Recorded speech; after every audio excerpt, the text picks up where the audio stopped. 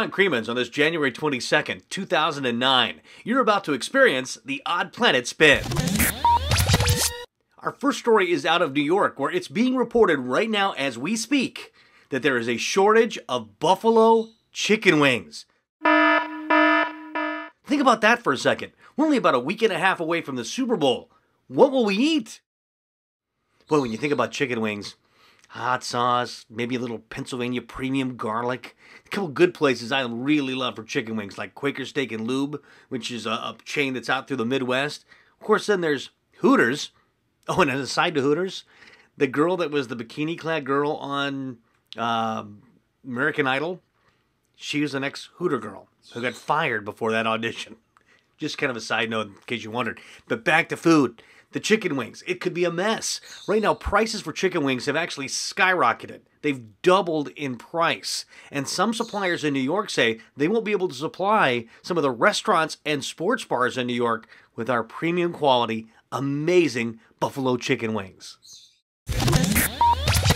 Next on Odd Planet, we're going to talk about Obama's inauguration. President Obama, of course, took the oath of office several days ago and is now the 44th president of the United States.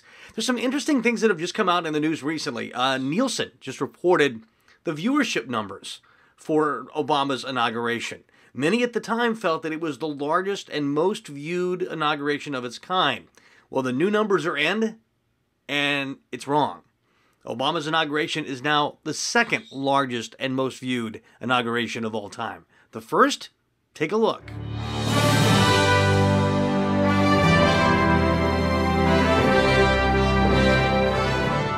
Right, President Ronald Reagan, his inauguration was the most viewed inauguration in the history of the United States, with well over 41 million viewers.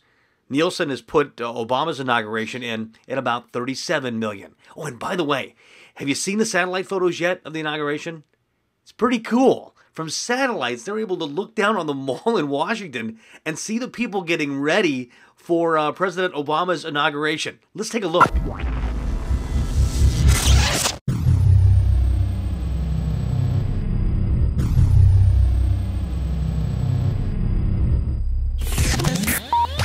We started Odd Planet with food, and we're going to end with food.